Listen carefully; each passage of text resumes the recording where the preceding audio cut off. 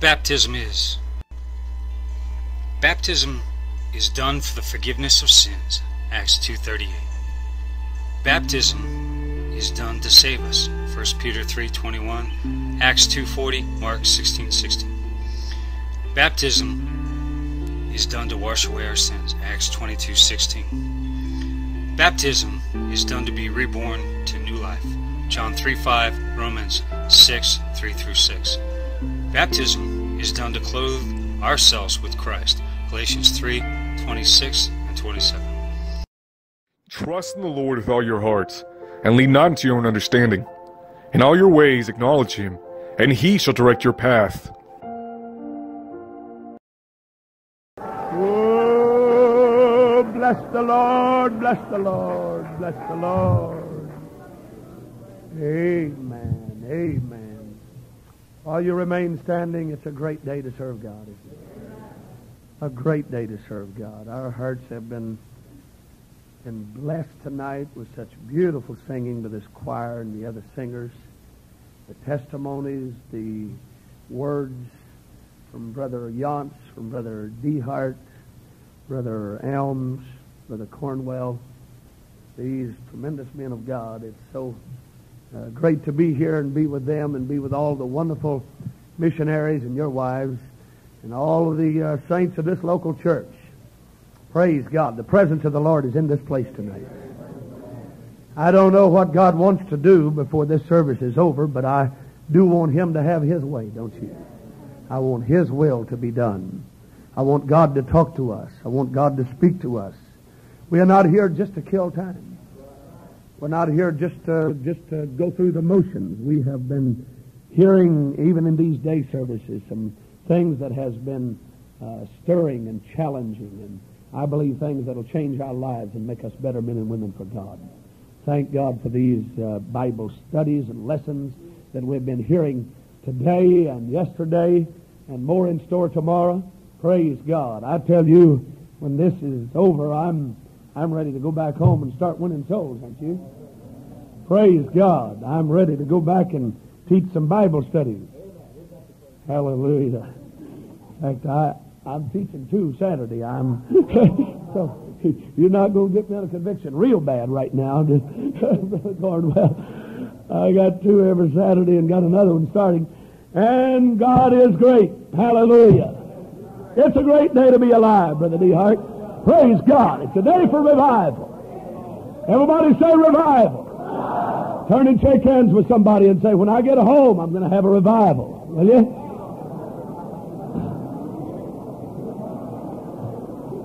Oh, hallelujah. Praise God. Praise God. Oh, hallelujah, hallelujah, hallelujah. And we don't have to wait till we get home. We can have it right now. In our hearts tonight. Let's clap our hands for the Lord. Amen. Praise God, praise God. Praise God, praise God. Oh, hallelujah, hallelujah. Thank you, Jesus. Thank you, Jesus. Thank you, Jesus.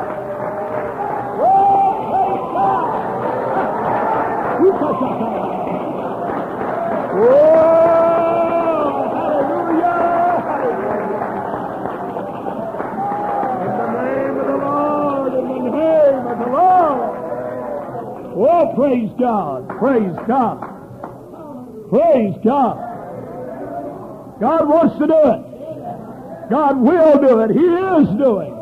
And going to continue to pour out His Spirit until He comes. Praise God. Let's open our Bibles tonight. Philippians chapter number 4.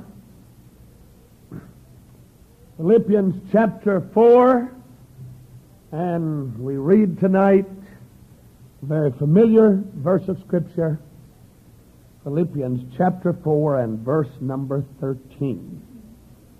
Thank you again, Brother and Sister Young, and all of this beautiful church family for hosting this Christmas for Christ seminar in 1982. What a lovely atmosphere there is in this church. Thank God for the wonderful spirit of leadership that your pastor and his wife exemplifies in this place. Praise God. It's just good to be here. Praise God. It's a joy to be here, and what a joy it is. One of the brethren told me last night from this church, he said, we hope the seminar keeps coming here all the time. He said, if you decide to change it somewhere else, we want you to let us know, because we'll probably try to go there and be in on it. Amen. Praise God.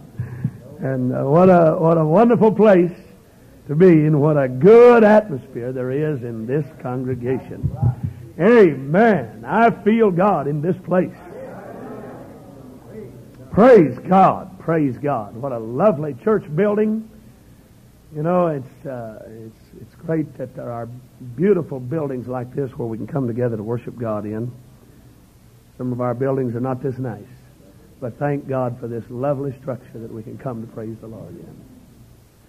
Thinking about years ago, I heard a story about an old gentleman many years ago. He and his wife lived way out in the country, and they had never seen a mirror. And the story went that one day he found the mirror. They was up in an attic somewhere looking around, and they found an old mirror. And he looked in it. And he said, well, I'll say. He said, I always wondered what my old dad looked like. Said, that's a picture of him, I'm sure. And so he took it and hid it. His wife saw him and thought he was acting a little strange. Took it and hid it under the mattress, and she thought, I'll go see if I can see what he's got. And so she waited till he got out in the fields, and she went and looked under that mattress. And she found that mirror and looked in it, Brother DeHart. She said, that's just what I thought. That's the old hag he's been running around with.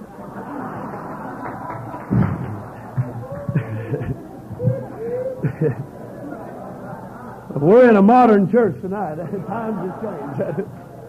Amen. Yeah. Praise God. Hallelujah. I heard a story about a farmer. Before I read my text. Go ahead, read. Said this farmer had been taken in so many times by the local car dealer in his dealings with the car dealer, and the dealer had always added so many things on to the price of the car when he went in to buy. Finally, the dealer came to him one day to try to buy a cow. And so he priced it like this. He said, to you, basic cow, $200. Two-tone extra, $45. Extra stomach, $75. Product storage department, $60. Dispensing device, 4 spigots, $10 each. $40. Genuine cowhide upholstery, $125. Dual horns, $15. Automatic fly swatter, $35. Total price, $5.95. Praise God.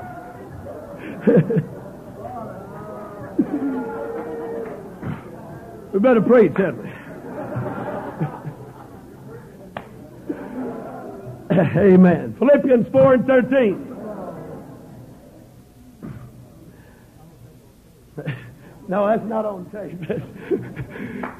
Man operating the tape machine just had it off right then. Okay, Philippians 4:13. Let's read tonight. I can do all things through Christ, which strengtheneth me. Praise God. Would you say that with me? I can do all things through Christ, which strengtheneth me. I want to preach tonight on the attitude of a winner. The attitude of a winner. Brother Elm, come up here and pray for us, will you? Amen. Praise. Lord Jesus, we thank you tonight because we know we're going to hear from your divine mouthpiece. We thank you, Lord, that you have given the man of God the message of the hour. Inspire our hearts, our spirits, our minds, our total beings to be set aflame with the message of the hour tonight. Use the man of God in a mighty way for your glory, Hallelujah. for the kingdom's sake, that inspiration God. might come from above. In Jesus' name, amen. And everybody said amen. You may be seated, and God bless you. I must say what a joy it was this past Thanksgiving to have Brother Cornwell and Brother Royce Helms in our church preaching, and what a masterful job they both did. I had been suffering for several weeks with some chest pain, had taken some tread test and so on. Doctor said that there was some irregularities with my heart. And on Thanksgiving night, Brother Royce Helms prayed. You remember Brother Cornwell? He prayed. He was praying for some people, and he prayed for me. And I have not had a pain since then. God is great, isn't he? Praise God. How many know your God is great tonight? Hallelujah, hallelujah. The attitude of a winner. You know, the word win means to be victorious, to succeed, to be triumphant. And the outcome of any contest is for the purpose of declaring a winner, to prove who will be a winner. There's something unique, there's something great about being a winner, and there's something that separates winners from losers. Sometimes it's just a very narrow margin, it's a thin edge. But there is something that separates a winner from a loser. It's not always ability. The fact that one is a winner and another is a loser is not always determined by pure ability alone. I believe that even in this life, those who are in the category of a winner are those who possess an attitude and a spirit and a concept that is different from the mold of the thinking of the average and the ordinary. Praise God. Even in the sports world, those who have become winners are not always the most gifted athletes. It is a proven fact that many of those who have become the greatest winners in their athletic field have been some people who have possessed actually less natural ability than others. But there was something that separated them from the crowd. There was an attitude.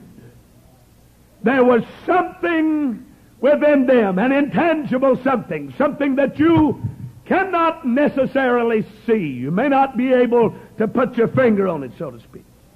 But it's there. There is that attitude that would separate the winner from the loser. When I was just a boy, I was playing on the high school basketball team. That was before I got the Holy Ghost. When I got the Holy Ghost, I quit. We had one game to go, and it was for the championship, and I quit. Turned in the uniform. And they called me a loser and a coward. And the principal of the high school, when they lost the game in the state championships, got up before the entire student body, called my name and called me a chicken and said, had I not chickened out, we might have won. But I didn't chicken out. I found something better. Praise God. But I played on the team with some fellas that had a great deal of ability that never did do much.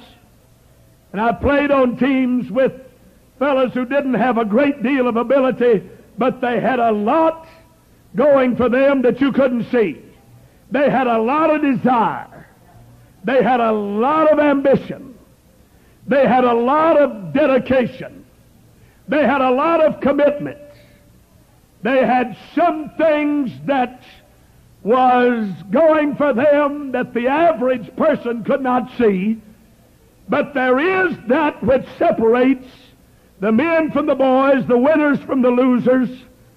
And it is that which is in the heart of a person that says, I know what I want, and I'm going to go after it until I get it. Praise God. There are people in our world tonight who know what they want, and they're going to go after it.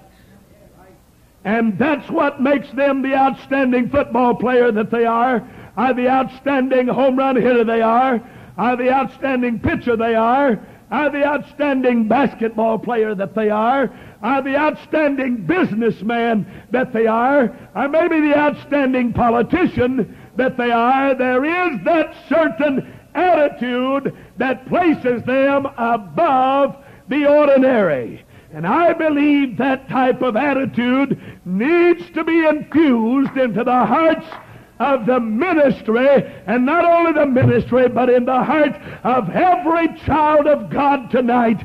There needs to be that winner's concept, that winner's edge that says, regardless of the odds that may be stacked against me, I can and I will win for the cause and the glory and the kingdom of Jesus Christ.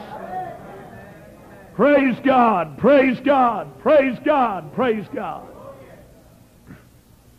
Ronald Reagan run for president in 1976. He was getting on up in years at that time, maybe about 66 or so. And they said when he lost in the primaries to Mr. Ford that his opportunity for outstanding public offices was pretty well closed.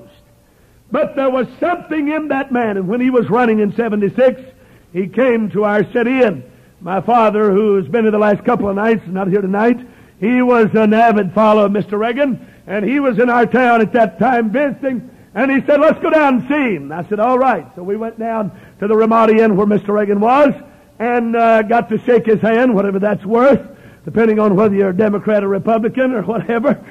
And with the Reaganomics not being too hot right now, that's not worth maybe as much as it was a year ago. But we got to shake his hand. He was a very congenial type of fellow, very relaxed man. He had a very positive attitude. And, of course, we know that 4 years later, he comes back and wins in the highest office of this land. Well, there's something inside of a man that says, I refuse to give up. I refuse to be discouraged. I refuse to be down and out. I refuse to be defeated. When everybody else counts me out and writes me off, there's something within me that says I'm going to win. Hallelujah. And I believe that somehow we've got that intangible something in the heart of every missionary that's in this seminar tonight. You can feel it. You can sense it. There's a spirit in the air that says when I walk out of these doors tomorrow night and go back home to my city, I will be a winner for Jesus Christ in my city. Hallelujah. Hallelujah. Hallelujah. They teach you in sales. They taught me in selling a little saying that says good, better, best. Let's never rest until our good is better and our better is best. There's always room for improvement. Someone said the biggest room in the world is the room for improvement, and I think there's a great deal of truth in that. But there's got to be, it is not an alternative. There can be no alternative. There's got to be in the heart of a preacher a desire to succeed for God. Not for ourselves, but for God. Not to build ourselves a church, but to help build His church. For Jesus Christ said over 19 centuries ago, upon this rock I will build my church, and the gates gates of hell shall not prevail against it. And that's the church that we're a part of tonight. Thank God for the privilege and the wonderful opportunity to be a part of God's glorious church. And I think it's the greatest privilege in the whole world. Hallelujah. I'd rather be a preacher of God's gospel than to be the President of the United States of America.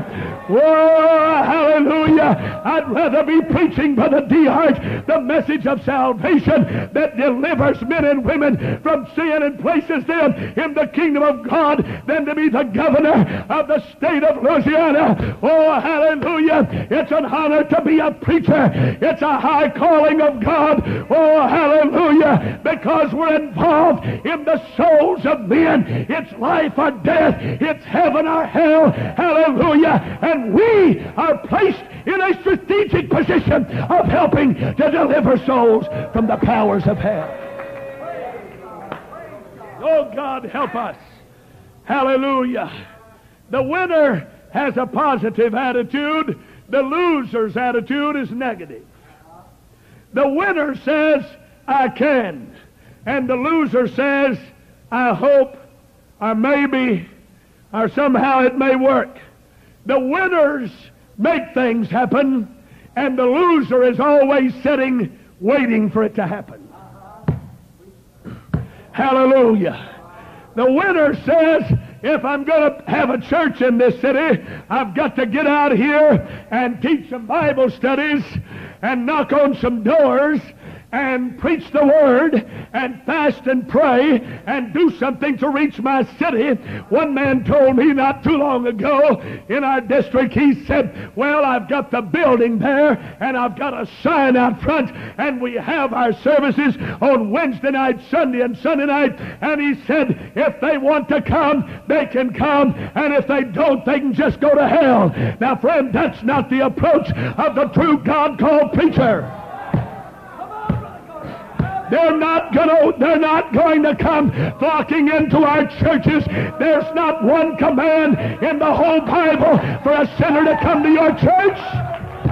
Hallelujah. But he said, go, go, go, go, go. That's the command of God to the church.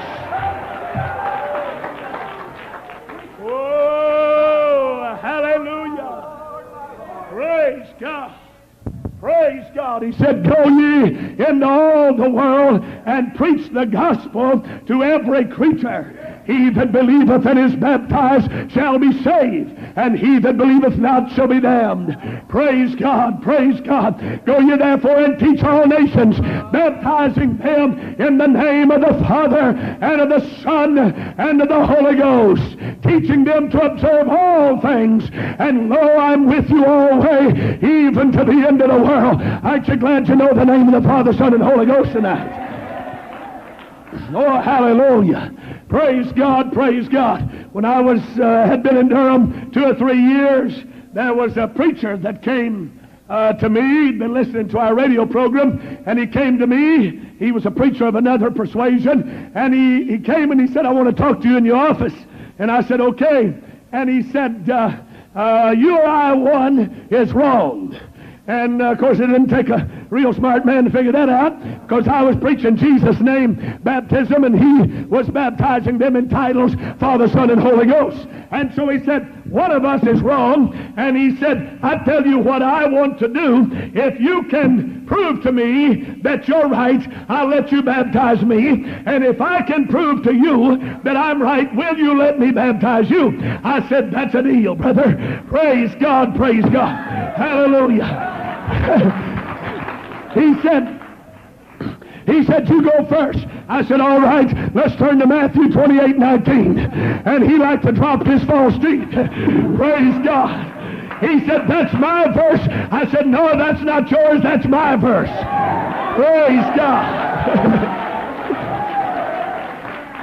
Oh, hallelujah. Baptizing them in the name, in the name, in the name, in the name, in the name of the Father and of the Son, and of the Holy Ghost. Hallelujah. Hallelujah. Matthew 1:21 said, She shall bring forth a son, and thou shalt call his name Jesus.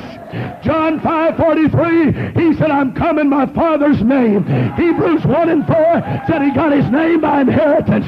John 17:17, Jesus said, Father, I have declared thy name. Oh, hallelujah. The name of the Father is Jesus. The name of the Son is Jesus. And the Holy Ghost will come in my name, he said. Hallelujah. Oh, praise God tonight. There is a name that's above every name.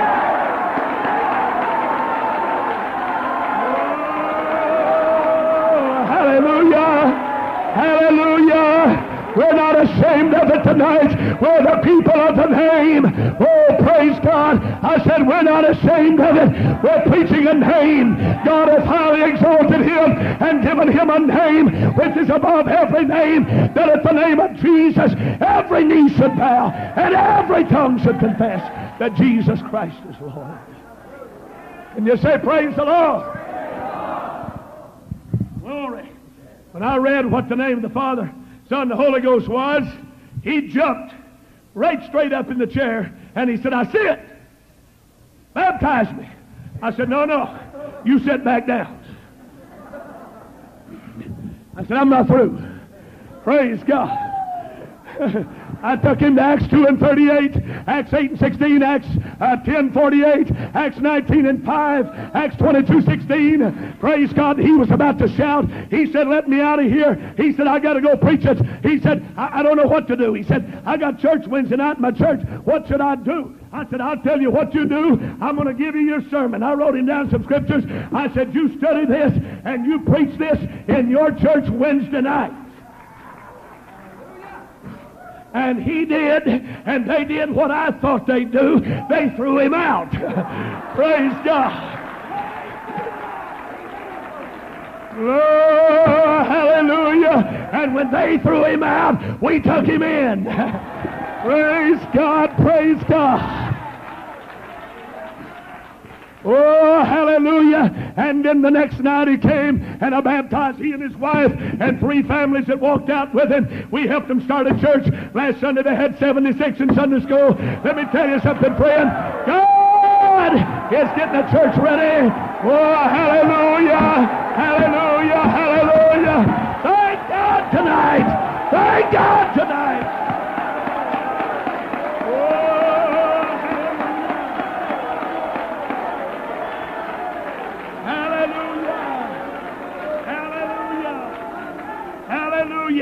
We got a message that works.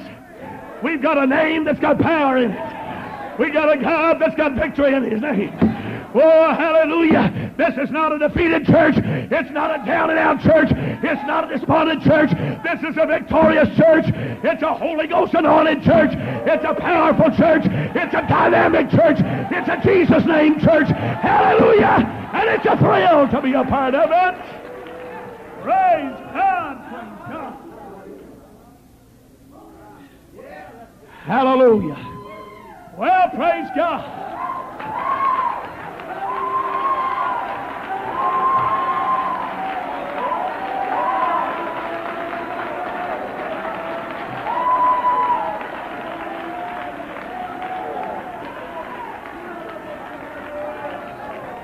Hallelujah. Hallelujah. Hallelujah. Oh, we're not going to leave here down in the mouth saying I maybe can do it. Every one of us are going to walk out of here and say, God called me, and God charged me, and God sent me, and I'm going. Hallelujah. And I'm going to win. I'm going to win. I'm going to win. Hallelujah. We're not going to wait for it to happen. We're going to help it to happen. We're laborers together with God. But God's not going to do it all. Brother, we've got to get up and do something ourselves. Hallelujah. We've got to initiate the action. We must be progressive. Winners work hard. And that's one thing that separates them from losers. Winners are ambitious. Losers are lazy. Winners get up at 7 o'clock. Losers sleep till 10.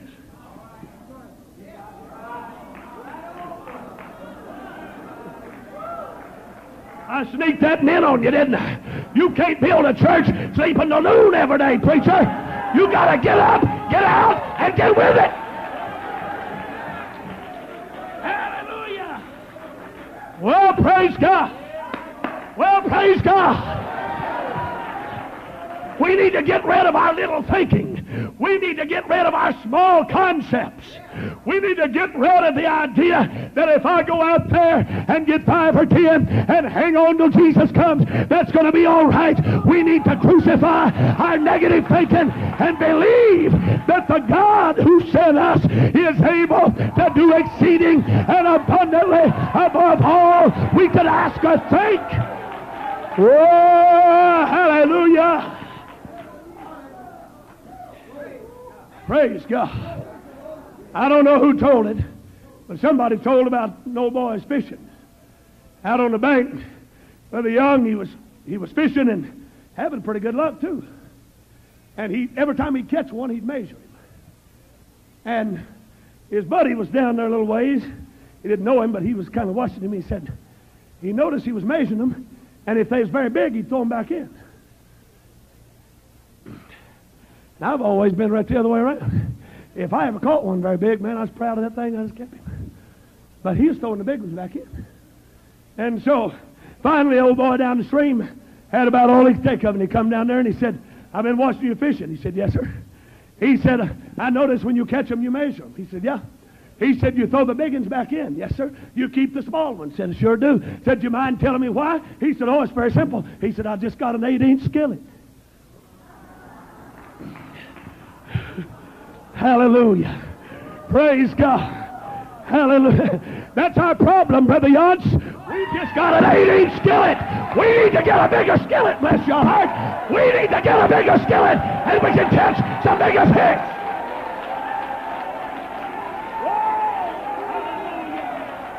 Hallelujah.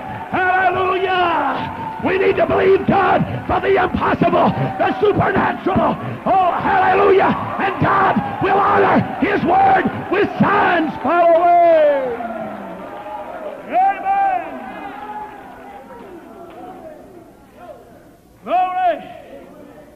Winners work hard. Success doesn't come easy.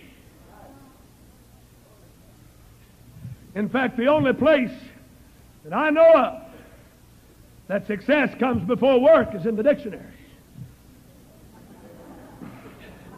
Everywhere else, brother, work comes before success.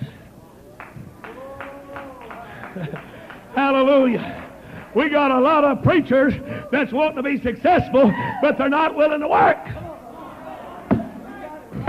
Hallelujah. And we got a lot of priests and saints. We got some saints here too. We got a lot of saints that want to be successful, but they don't want to work for God. Hallelujah. I believe it starts in the heart of the preacher. It starts in the man of God. It gets embedded and burning in his soul, and it's transmitted to the congregation. And if the preacher's on fire, the church will be on fire. And if the preacher's a soul winner, the church will be soul winners. And if the preacher teaches Bible studies, the saints will teach Bible studies. But it's got to begin in the heart of the preacher. The winner's concept has got to start right here in this pulpit.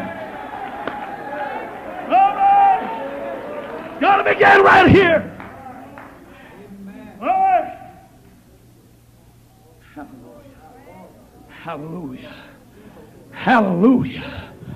Oh God, help us to understand I can do all things through Christ which strengtheneth me.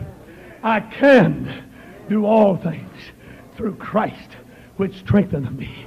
I can do all things through Christ which strengtheneth me. John 15:6, he said, without me you can do nothing, but with me you can do all things.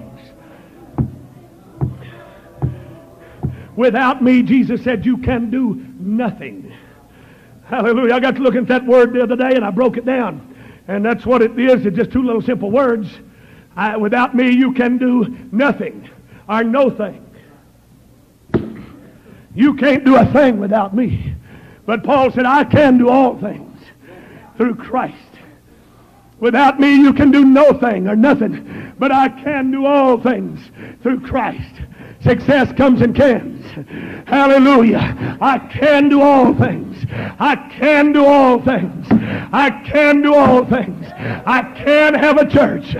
I can preach because God called me. I may not can preach like Brother Jack D. Hart, but I can preach because God called me. Hallelujah. I may not can preach like Brother Mary Cornwell, but I can preach because God called me. Hallelujah. Hallelujah. I can build a church. I can see an altar full of people. I can baptize them in Jesus' name. I can see them get the Holy Ghost and talk in tongues. I can see them disciple in the saints of the Most High God. I can.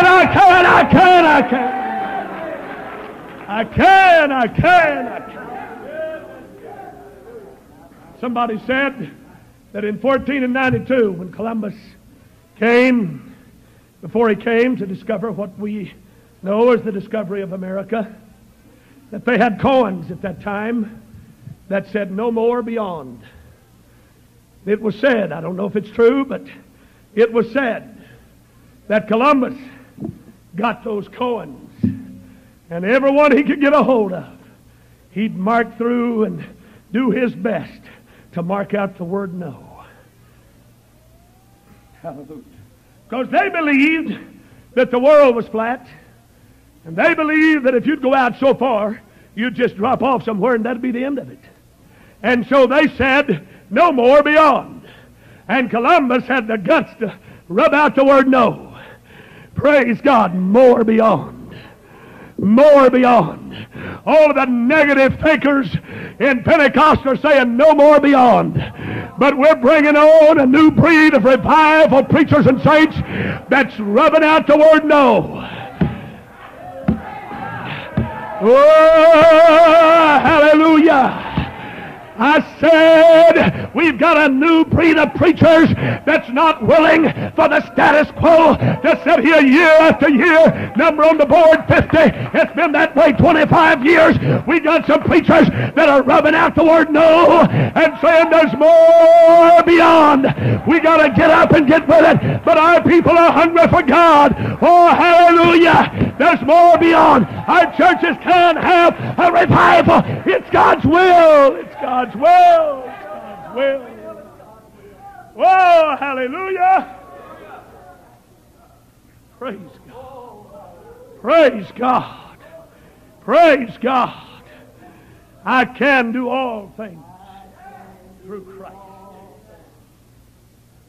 My neighboring pastor, Brother Huntley, my close friend, preached for me last night.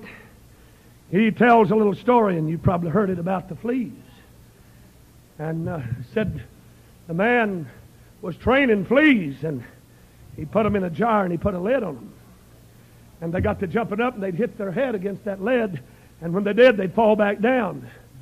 Finally, they got programmed to just jumping so high, they'd jump almost to the top and fall back down. Jump up and fall back down. Jump up and fall back down. And finally, the man took the lid off. You know what they did? They jumped up just like they'd always been doing and fell back down. Came up so far, back down they went. They were programmed for a certain thing, Brother Yance, and that's all they could do because that's all they were programmed for. I fear that sometimes in Pentecost we have been programmed over the years for things that we didn't need, and we've been programmed in concepts that we didn't need, and we've been programmed in ideas that we didn't need. And God forbid, I'm not being critical of the old preachers and the past 10,000 times, no, but I'm saying, friend, that God's got a work that must be done, and it must be done hurriedly, and it must be done quickly, and it cannot get done by sitting down and folding our hands with a little sleep and a little slumber and a little folding the hands to sleep. Brother, it's time that we take the lid off and realize we can jump out of the 20s, and we can jump out of the 30s, and we can jump out of the 40s, and we can have 50 and 75 and 100 and 150 and 200 and 300 and 400 and 500. We've got to get the lid off and jump on out. Amen. I read today in Luke 11 a very familiar scripture, and it tells here about a man that went to a friend at midnight. And he said, "Friend, give me 3 loaves." I believe it's midnight. I believe the midnight hour is just about upon us. It's approaching. God help us. We've got to be about our Father's business. We've got a short time to do a great job. We've got a short while to do a gigantic task. This man came and he said, "Friend, at midnight, I need 3 loaves. I've got some folks that are hungry and they're tired and they're weary and they've been journeying, and I need the 3 loaves at midnight." Praise God. It's just about midnight right now. And I got to look at that, and I might be taking it out of context, but that's all right for right now. I believe we've got 3 loaves. Now I turned over to Acts 2 and 38. We got 3 loaves to give them. First loaf is repentance. Second loaf is water baptism in Jesus' name. And then the baptism of the Holy Ghost. Brother, there's a lot of people that's tired and weak and weary, and it's almost midnight, and we've got what they need. But if we say, "I'm tired and weary, I've already retired for the night, I can't come down, I'm asleep and my family's asleep," brother, we'll not ever meet the need of this hour. But oh God, give us preachers that'll come down from the upper room and say, "I've got what you need." Hallelujah. If you're weary, rest with us. You that are weary, rest with us. If you're tired, rest with us. The Master said, "Come unto me, all you that labor and are heavy laden, and I will give you rest. Take my yoke upon you and learn of me, for I'm meek and lowly in heart, and you'll find rest for your soul." Brother, if people are tired, we've got the rest. If they're weary, we know where the answer is. If they're hungry, we've got food. If they're thirsty, there's living water. There's everything that you need tonight. It's midnight, and the church has got the 3 loaves. If we're willing to be disturbed and feed our hungry world. I'm going to tell you something. When you get a growing church, they'll keep you busy. Sometimes baptizing folks at midnight. Sometimes counseling with folks at 2 o'clock in the morning. Hallelujah.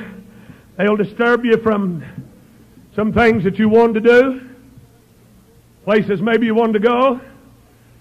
But you know, new converts are beautiful people. Oh, I love new converts. Had an old boy I taught a home Bible study to, and he's a graduate of Southwestern University in Memphis. He was the valedictorian of his class in high school. Went to Southwestern and was a straight A student in college, major in math.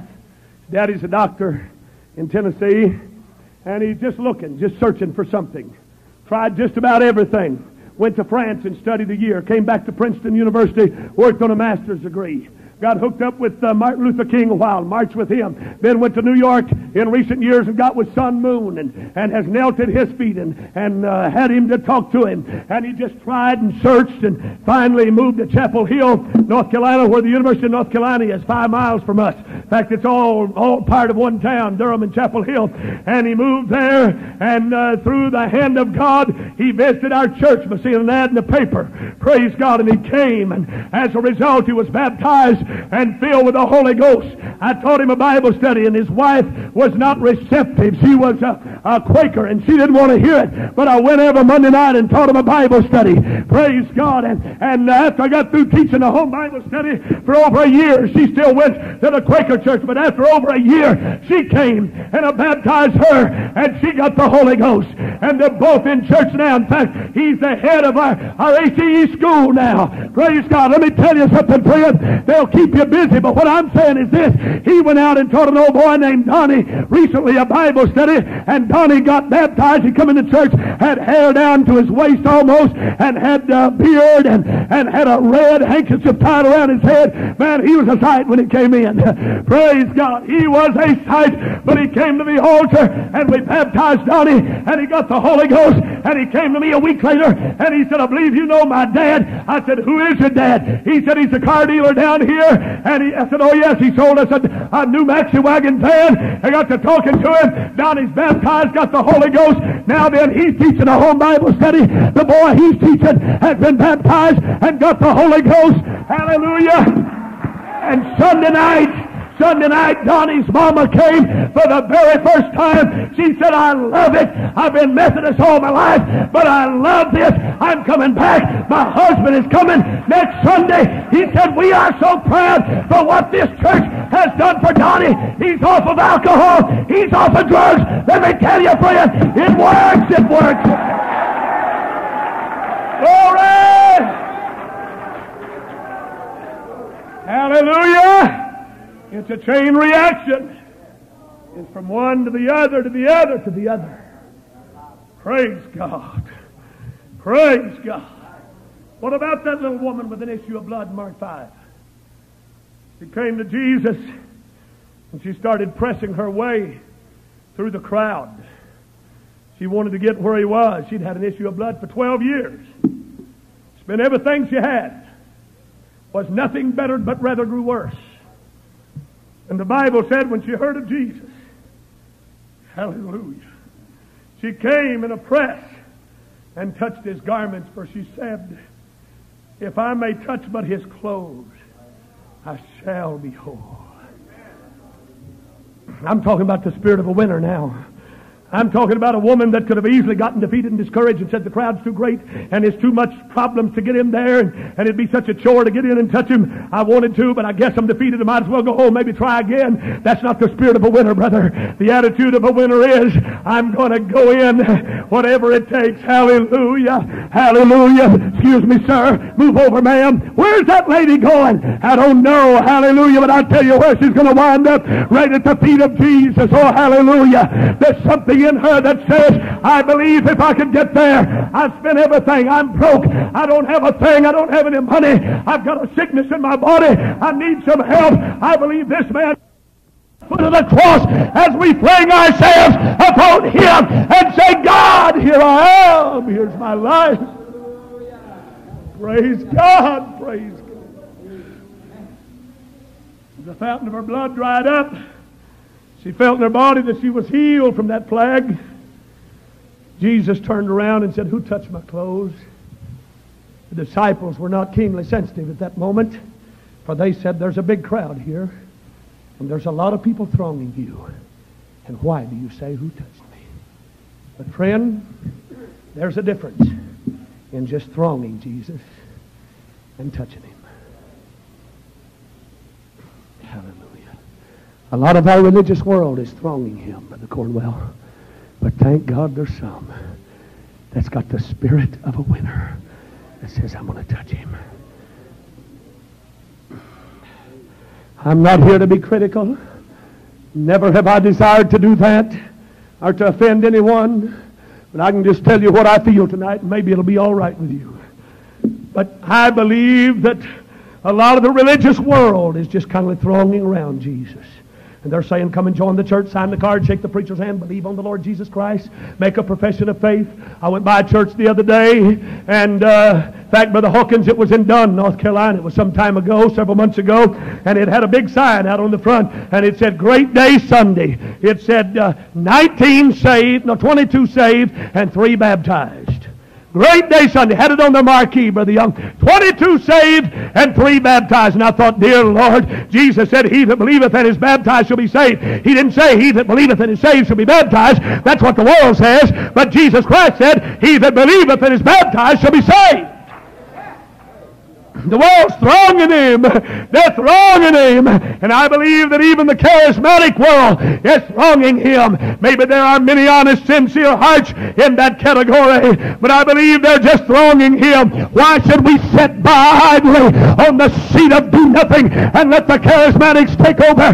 My God, help us tonight. We've got the total message. We've got the full gospel message of salvation. Oh, hallelujah. Oh, hallelujah. You say the charismatics are taking over. I believe we ought to do more than they're doing. Work harder than they're working. Put more into it than they are. Reach more people. Do whatever it takes. Hallelujah. We've got the message, brethren, and we need to get it out. Hallelujah. We need to touch him. We need to touch him.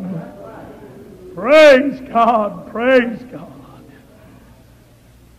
She got what she wanted because she pressed through. How was it that David was able to slay the giant? He had the spirit of a winner. He made his way where the giant was. Getting 5 smooth stones, he flung one of them, and it hit its mark. Esther says, if I perish, I'll perish. I'm going in before the king and see if he'll hold out that golden scepter. Ruth said, whether thou goest, I will go, and whether thou lodgest, I will lodge, and thy people shall be my people, and thy God shall be my God. We need that kind of spirit infiltrated in the hearts of God's people tonight. We need the spirit of a Job, that when he lost everything he had, and his wife said, why don't you curse God and die? He said, just speak as a foolish woman, for naked came I into this world, and naked shall I go thither. Blessed be the name of the Lord. Though God slay me, yet will I trust him.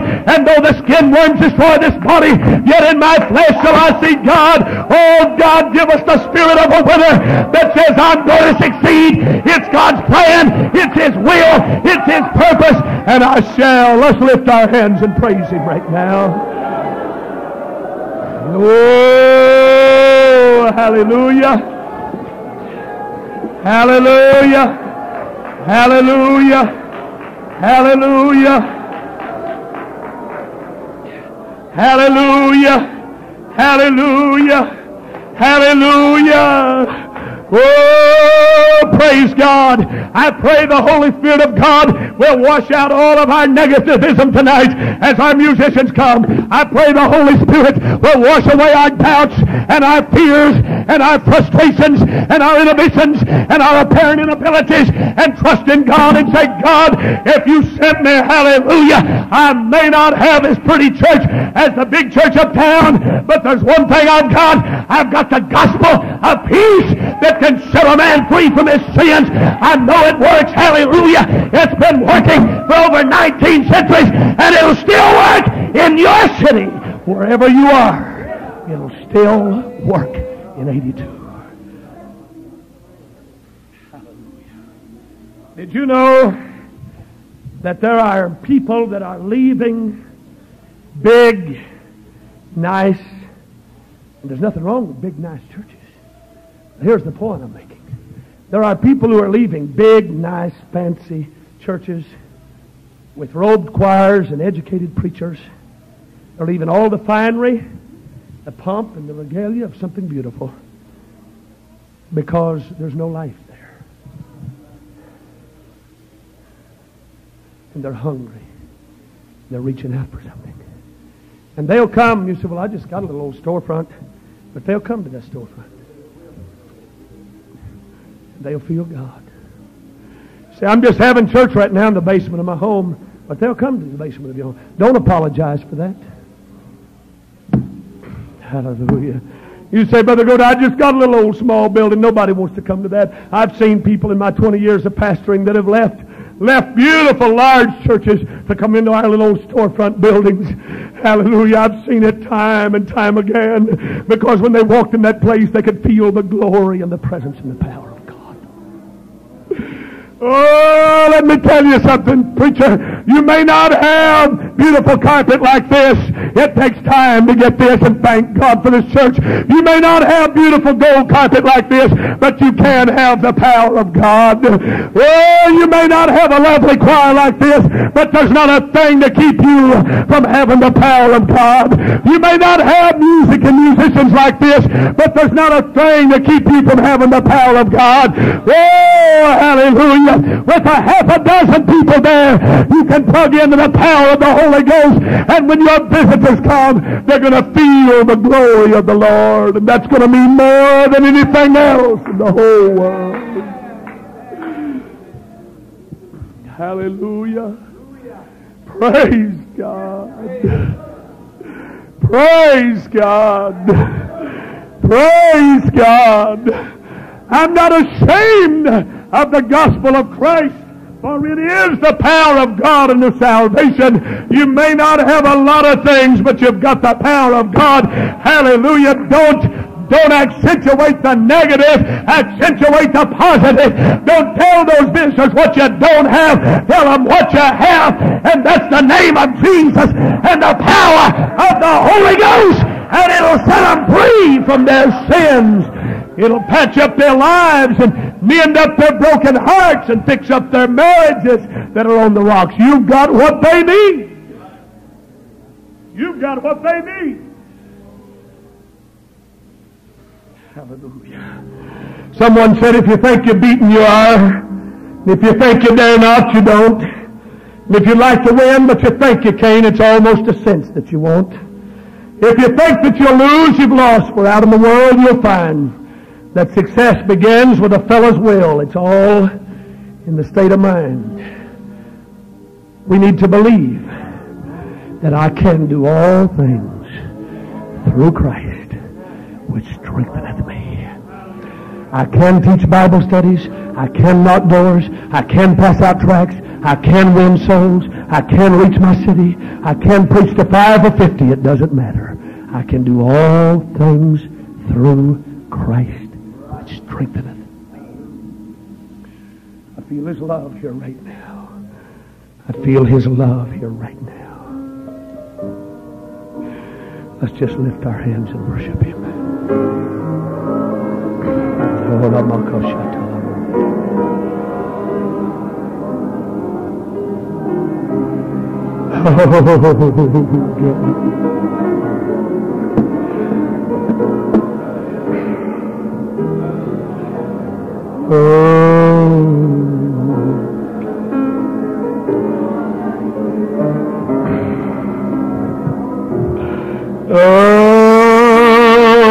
Hallelujah. Hallelujah. Hallelujah. Say it in your heart tonight, preacher, while your hands are lifted and your eyes are closed. Say it with me. I can do all things through Christ which strengtheneth me. Let's say it aloud together. I can do all things through Christ which strengtheneth me. I can do all things through Christ which strengtheneth me. I can do all things through Christ which strengtheneth me. I can do all things through Christ which strengtheneth me. Hallelujah! Oh, hallelujah! Hallelujah!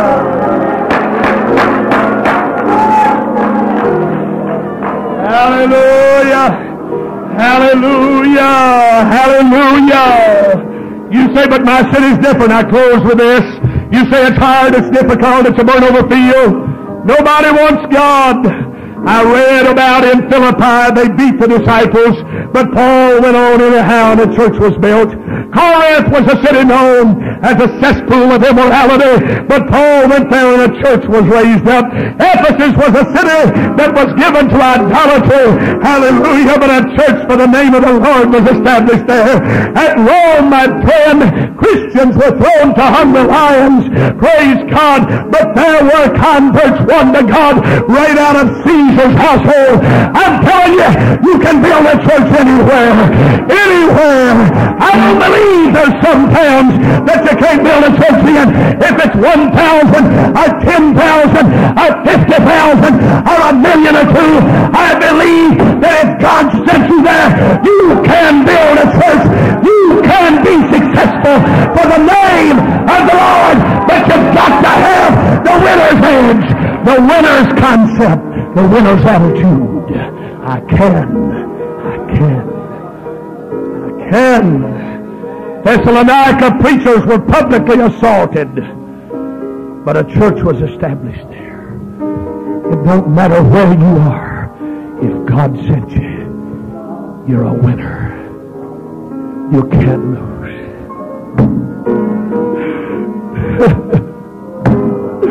You say, but I haven't got but 10 little old folks there, but you're still a winner. You're already a winner. In God's eyes, you're already a winner. I haven't got the 24 in Sunday school. Hallelujah, but you're already a winner. We don't have to get together and compare numbers and so on. Oh, my friend, if you're there and you're sinking your teeth into it and you're doing the will of God and you're after a trying, you're a winner for God. You're a winner. Hallelujah. I heard about old John L. Sullivan, the old boxer from years ago, and some of you men's probably read about him. John L. Sullivan boxed back in the days when they fought barefisted. I mean, they went at it, brother. It was knuckle city. He fought in Chicago Soldier Field over 100,000 people on an August night, over 100 degrees in that sweltering arena that night. 102 rounds. The night he won the world championship, barefisted. What an accomplishment. Nobody can whip John L. Sullivan. But I read a little incident about John L. that was interesting. He went to France for an exhibition match throughout Europe. And he wound up in France, Brother Douglas, and when he got there, there was a little Frenchman there, a little short fella. They said he was the fastest thing anybody had ever seen. And he's the most unique boxer there had ever been because he didn't box with his fist. He hit with his bare feet. And he wanted to fight John L. And John L. said, I'll take him on, no problem. And John L. got in the ring with him, and the little Frenchman was coming up with his feet, mind you, and hitting John L. so fast he couldn't even retaliate. And John L. was getting weak and weary and about to go down. The world's champ was about to be whipped by a 5'5" Frenchman that was boxing with his bare feet. Hallelujah. But finally, John L. was down over there on the side, near the edge of the ring. He was perspiring, he was tired and weary. He hadn't even hit the Frenchman a good lick yet. But his report was later, he said, I tell you what I'm going to do. I'm going to come up and I'm going to put everything I got in one lick. And if I hit him, I'll take care of him. But if I don't, I'm sunk. And so the little old Frenchman was standing there smiling, grinning, gloating over his victory over the great John L. Sullivan. And John L. was there gathering up his last bit of strength. And when he came up and he swung, he hit the little old Frenchman right upside the head and knocked him about 20 feet out of the ring, and he landed over the grand piano. Hallelujah. He said, I put everything I had into that one swing because I knew if I didn't get him then, I was a goner. Let me tell you something, friend. There may be some preacher here tonight that feels like you're down on your knees in the corner and you're just about out. But brother, why don't you get one more swing and say, devil, I'm going to hit you and hurt you. Oh, hallelujah. I'm going to be a winner. I'm going to be a winner. Let's stand to our feet. Hallelujah. Let's lift our hands and praise God. Whoa! Yes, Lord.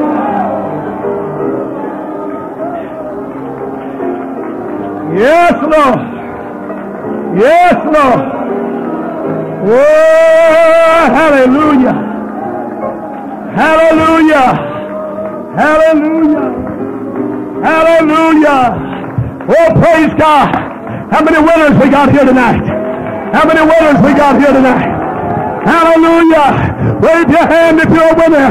Preacher, I saint. Oh, hallelujah. If you're a winner, let's clap our hands. I want winners to clap your hands.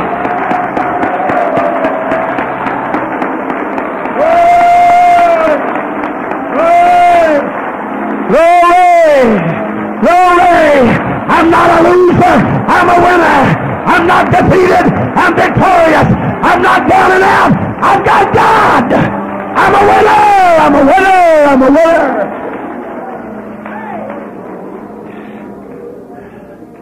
Fight one more round. Someone wrote, when your feet are so tired that you have to shuffle back to the center of the ring, fight one more round. When your arms are so tired that you can hardly lift your hands to come on guard, Fight one more round. When your nose is bleeding and your eyes is black, and you're so tired that you wish your opponent would just go ahead and hit you on the jaw and put you to sleep. Fight one more round, remembering that he who will fight one more round will never be a loser. Hallelujah.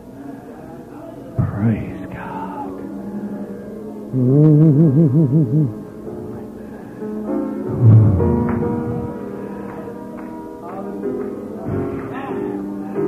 Oh, why don't we praise the Lord?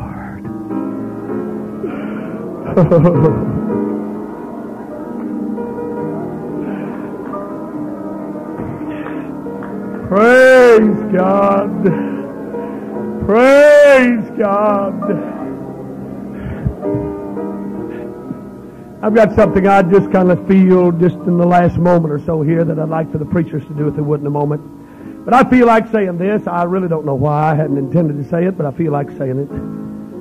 Maybe it'll help someone, if you'll pardon the personal reference. When we went to the city of Durham, North Carolina 9 years ago, we started looking for a building.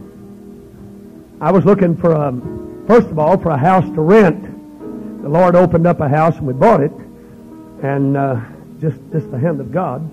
And then we began to look for a building. We was 2 months trying to find a building. We weren't out of church that long. We was in church several times a week with neighboring churches, being in church and preaching and whatever. But we were 2 months trying to find a building.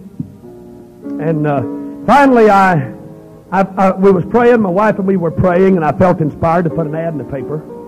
And I put an ad in the paper that under real estate, I put an ad that real estate wanted a building to either rent, lease, or buy for church purposes. And there was a church called us, Church Christ. And they were thinking about building. The building was not up for sale. And I come to find out later that there was one man on that board. His name was Dr. Jones. He's a doctor at Duke University Hospital, still is. He wanted to sell to us, and all the other 6 men, plus the pastor on that board, didn't want to sell, and they wound up selling to us. And they hadn't even bought property yet. Bless your heart, Brother Gidrose, without even buying property, and I know it was God, it had to be, they sold us their building, and they didn't even have a building started or property. And they had to go rent a building themselves for 3 years and pay $350 or $400 a month. And one of their members told me later, said, we're the craziest bunch of folks I've ever seen in my life. We had a good building, had it paid for, and we sold it and rented the building. Said, I don't know why in the world we did that. And I said, I know why. He said, why? I said, it was God. He said, hush your mouth. Praise God. Hallelujah. Praise God. But we could get that building, and finally we looked for a building, looked, and it hadn't dawned on me yet that we didn't have any money to buy one with. We were just looking for one. And we didn't have a bit of money. We didn't. I'm telling you, we just didn't have it. And so I began to try to go to the banks and so on to borrow money. After we found out we could get the building, they said we need $6,000 down. Building was $30,000. That was 1973. Pay $6,000 down, 80% loan, finance the rest of it. But you got to have $6,000. So Christmas for Christ and Cheese for Christ was so nice and helped us to get the $6,000. But everywhere I'd go, I'd talk to them. They'd say, where's your church at? And I told them where it's going to be. How many members you have? None? No members? You mean you got a church and no members? Huh? I'm sorry, preacher. We couldn't loan money like that.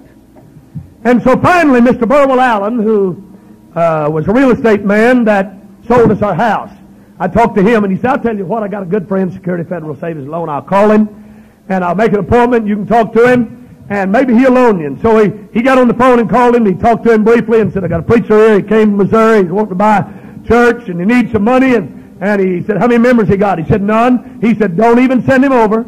Don't even let him come over. He said, I will not talk to him. And so I tried, honestly, I tried every bank, every savings loan. I tried everything. I'd exhausted every means, and I just about to the point of not knowing what to do.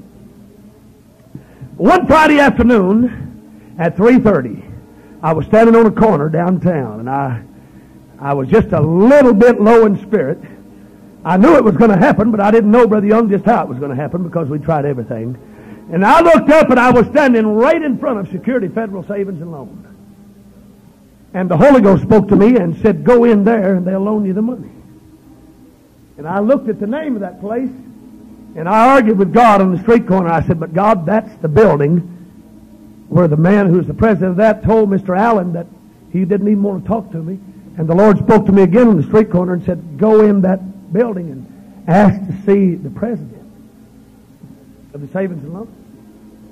I stood there about 5-10 minutes. It's going on 4 and it's going to close at 4 o'clock. And I finally walked in and I just got some bolts. I just straightened my shoulders up. Praise God. Got the spirit of a winner. I walked in, receptionist sitting there, big building, several stories high. She said, may I help you? And I said, you can. She said, what do you want? I said, I want to see the president of this place. She said, who? I said, the president of the Saving Loan. She said, you have an appointment? I said, no, ma'am. She said, she laughed. She said, there's no way you can see the president of this place without an appointment. I'm sure you understand, sir. He's a busy man. I said, I know that, but I want to see the president of this Savings Loan. And I got to see him this afternoon. She said, I'm sorry, there's no way, sir, as though to just close the door. And I said, and I didn't know I was going to say it, but the Holy Ghost moved on me, and I said, ma'am, I want to see the president. I said, I was standing on that street corner out there, and the Lord told me to come in here, and I could see the president. She said, who told you? I said, the Lord. She said, he did. And I said, he did. She said, wait just a minute. And she went... Praise God. And she went somewhere and she came back and she said, he'll see you, just be seated. I said, all right. And so I sat down about 5 minutes. She called me and said, Mr. Brock, I'll see you now. I went to Mr. Larry Brock's office, walked in, and he met me, and I shook his hand. He was a nice, congenial fellow. He said, aren't you the preacher Burwell Allen called me about? I said, I am. He said, I told him, sir, that there's no way. He said, you don't even have any members? I said, no. He said, I don't have anything. He said, well, I couldn't loan you the money. And I said, but Mr. Brock, the Lord told me standing on that street corner that you'd loan me the money. He said, who told you? I said, God told me. He said, sit down, let's talk about it then. Praise God. Oh, hallelujah. Let me tell you something. It's time for us to realize that God has called us and we can do everything that God wants us to do. Hallelujah. He said, now I've got a board here I have to answer to. He said, every loan's approved by the board. He said, but fill out the application. I'll take it. He said, honestly, friend, I don't believe it'll do a bit of good. But if you're that insistent, fill this out. I'll call you next Thursday and tell you what the board said. We're meeting Wednesday afternoon. I said, all right. Before I walked out, I shook his hand and I said, I can already tell you what they're going to do. He said, I wouldn't be sure of that. He said, I don't see any way. I said, well, God already said it, and it's going to happen. Thursday morning about 9:30, he called me, and he said, preacher. And I said, yes, sir. He said, guess what? I said, I know what. I got the loan. He said, how'd you know? I said, because God already told me. He said, well, I don't know who told you, but you got the loan. Craziest thing I've ever seen in my life. He said, but you got the loan. Amen. Oh, let me tell you something, friend. If God be for us, then who can be against us? And greater is He that is in you than he that is in this world. Hallelujah! Amen. I'm a winner. Let's all say it together. I am a winner. Let's say it again. I am a winner. I've got the right attitude. I've got the right concept. I believe it. God told me I'm a winner. I tell you what I feel. I don't know how I usually do it. Hadn't been to seminary in 3 or 4 years, but I tell you how we're going to do this right now. I feel like asking every man here right now who needs a building, and I just felt this since we've been standing, and I believe it's God. I want every preacher and their wife that needs a building in your city to step out from where you are and stand in the aisle out there. This is not for show. This is not for anything else.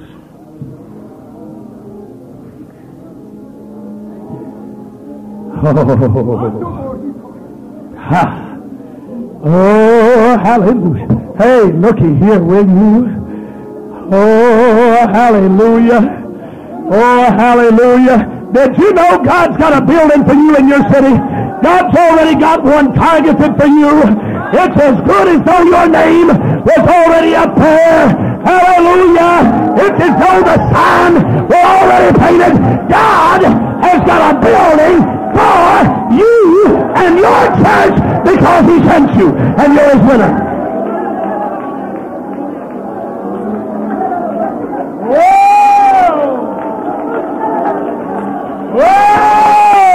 Hallelujah.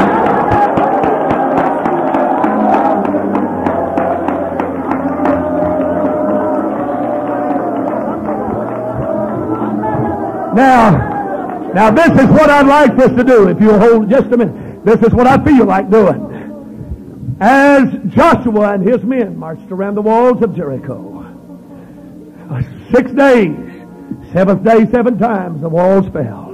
I'm not going to ask you how many times to march, but I really feel without any fanfare, showmanship, that's not what it's for. I just felt it since we've been standing. I'd like to ask men and their wives to walk side by side and just walk around this congregation. And we're not going to just stand and be spectators like those people were in that day. While you're marching, we're going to pray with you. And we're going to believe God that God will give you a building. I'd like you to start right over here, if you would, and go this way and march around. And I'd like for the whole congregation, up in the balcony, everywhere, would you join me in prayer? These are some wonderful couples, and they desperately need a place to have church. I'd like for this whole assembly to pray. Would you pray? Would you enter into a spirit of prayer and intercession that God will answer and provide a building speedily to advance His cause and kingdom in the cities that are represented by these men.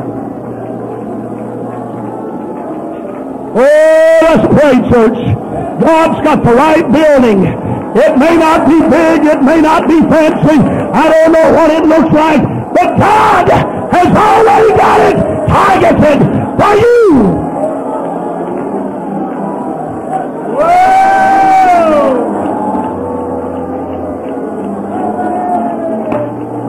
Brother Cornwell, Brother Young, Brother Elms, Brother Yonts, Brother Dehart, would you brethren come down and lay hands on these couples as they come by? I believe God's going to perform some miracles. I believe the Holy Spirit is at work right now. God's moving back in your town. God's got the right place. He's got the right comforter. He's got the right building. The Holy Spirit is working right now. Right now. Let's pray. Let's pray. Let's pray. Let's believe. We are winners. We are winners.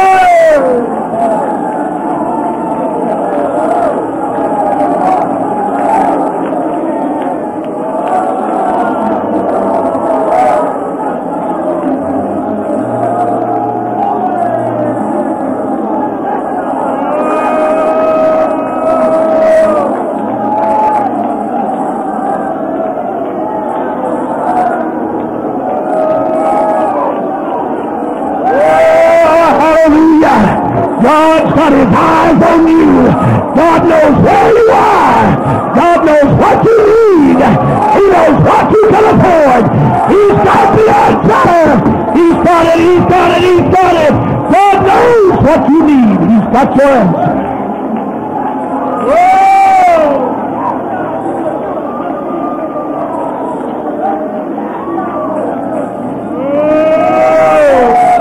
Hallelujah. When these brothers lay hands on you and pray for you, I want you to believe it. I want you to accept it in the will of God that God is going to do it for you. Hey!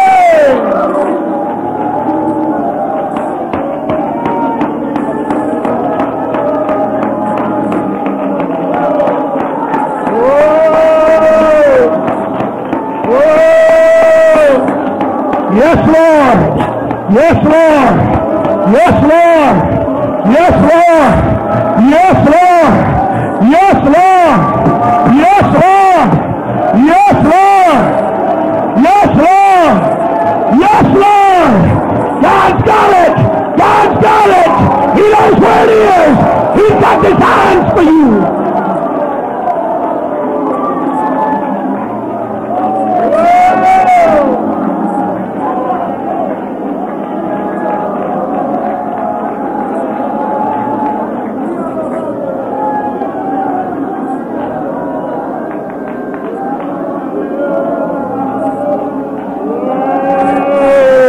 Continue to pray with us, church. This is such a vital thing. It is so necessary. It is so needful. It is such an urgent need. In many of these missionaries, let's pray. Oh, God. Oh, we'll tear the walls down. Walls of doubt, fear, unbelief. They've got to fall tonight. Oh, yes. Oh, yes! Oh, yes!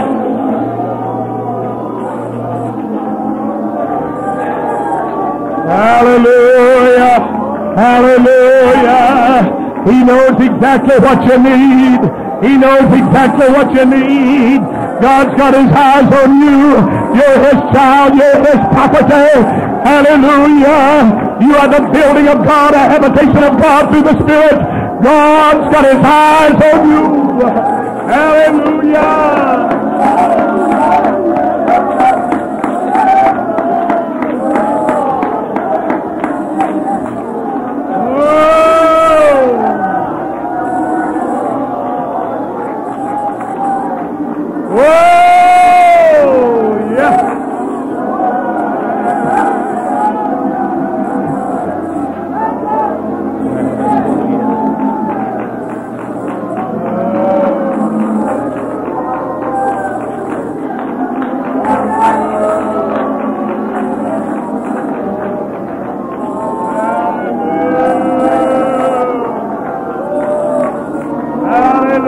I'm telling you, the Holy Spirit is working here right now. God's not only working here, but he's working back home in other states and up in Canada. The Holy Spirit's working. Depend on it, preacher. Count on it. God's working. The Holy Spirit's ordaining some things that's going to come to fruition in a short while. Believe it in your heart. Amen. Amen.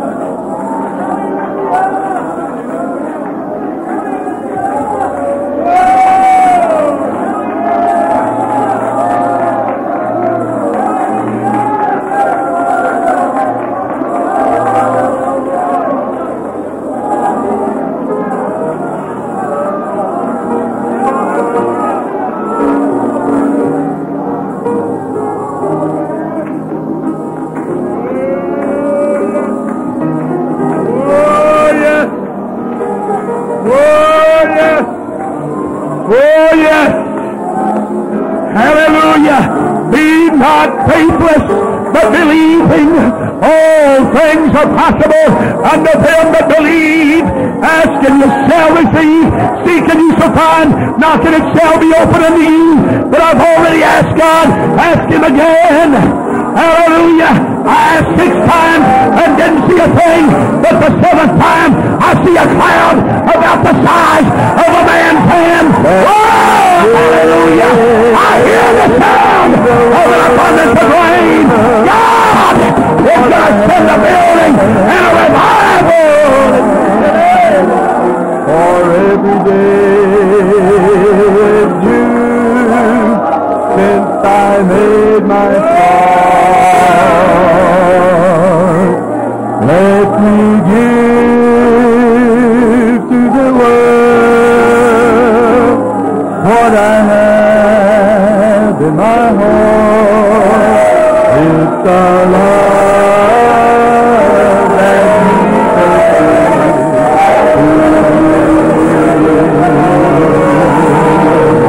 now let's all lift our hands and thank God for hearing us. Let's thank God for hearing us. We're not counting. We're believing. We're trusting. We're believing. We're trusting. God has touched our lives tonight.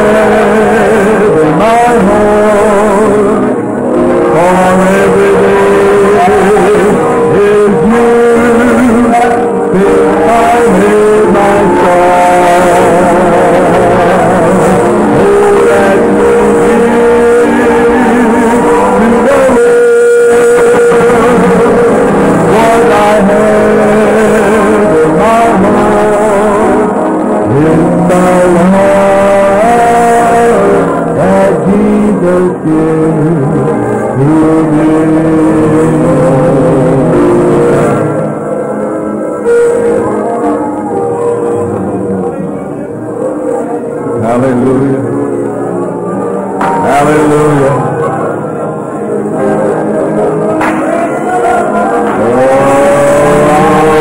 Oh, God.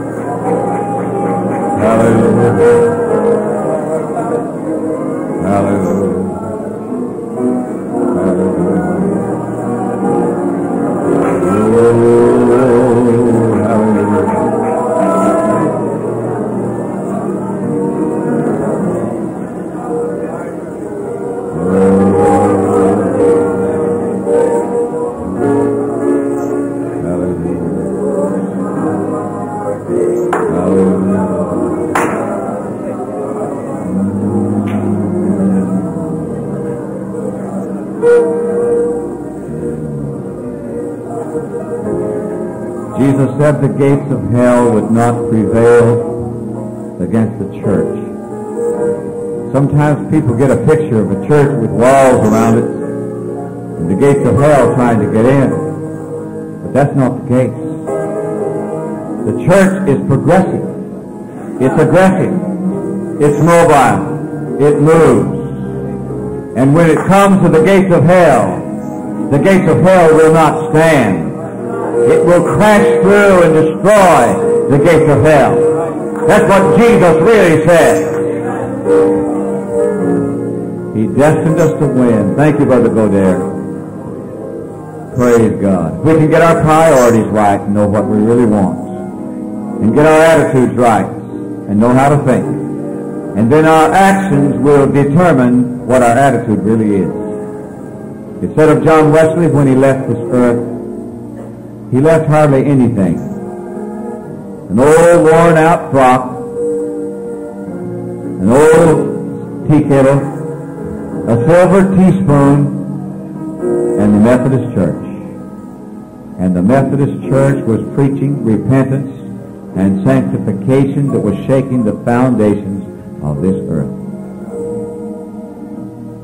It's in you. Praise God. God ordained us to be winners.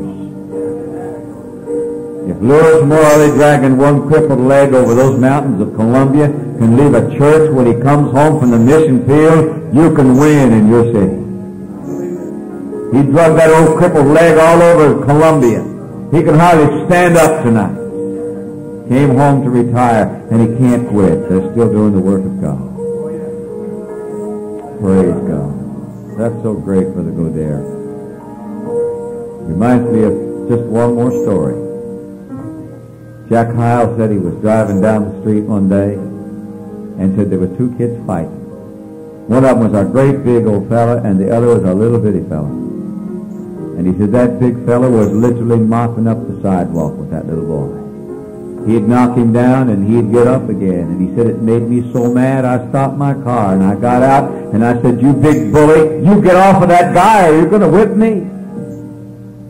He said the little fella said his face was all muddy and bloody and his blood all over his shirt. His clothes was torn and he looked up.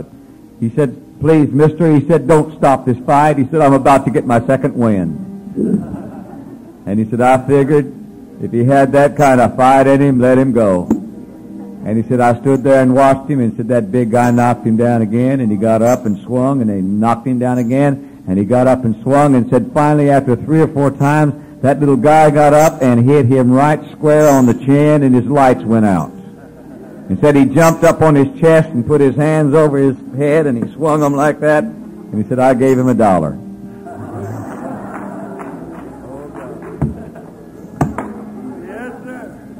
You're never whipped till you admit it. Right. Let's win. And when we say win, we're talking about building a church. That's right. It's more important than anything. That's right. And don't get sidetracked. Don't get sidetracked with making money. Don't get sidetracked with a lot of properties. Don't get sidetracked with anything. That priority is the church. And if you really need money, the best way in the world to get money is to win the lost.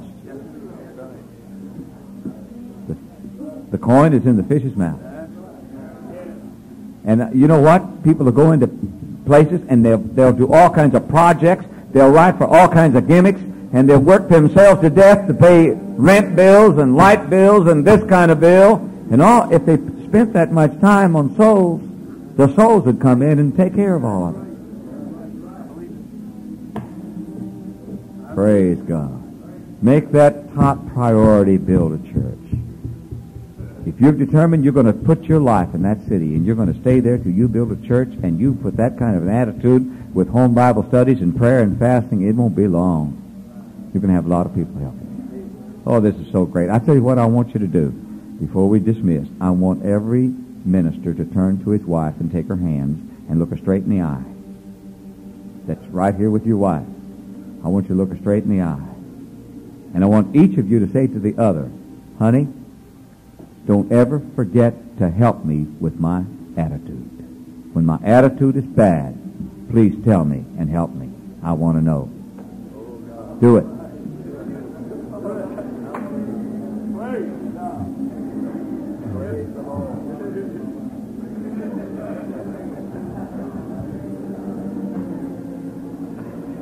I remember one time my wife helped me so much, and I didn't appreciate it at the time. I was trying to find the will of God, and everywhere I looked, I couldn't find it.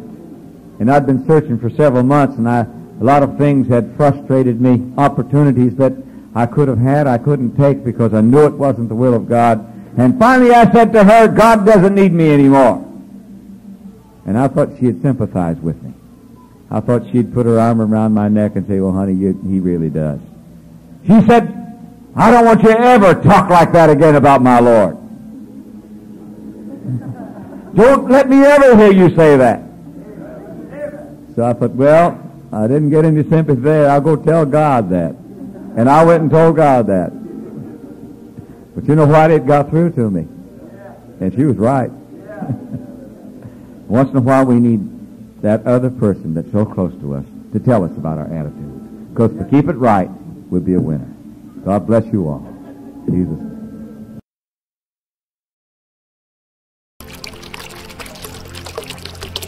The next day, John saw Jesus coming toward him and said, Behold, the Lamb of God, who takes away the sins of the world.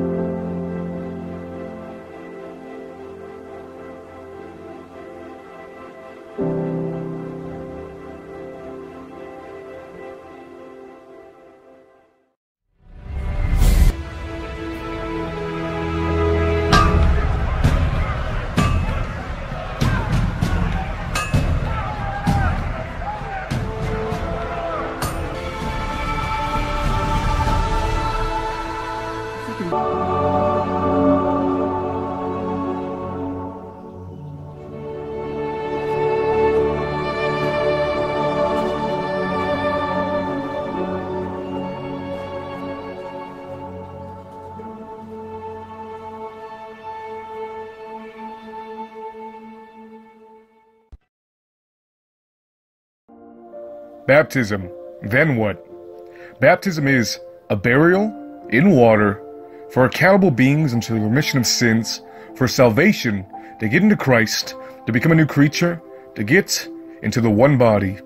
Then, walk in the new life, study and grow, become a servant of righteousness, keep self pure, be an example, have faith in God, follow Jesus, put first things first, resist temptation, be faithful, and be fruitful.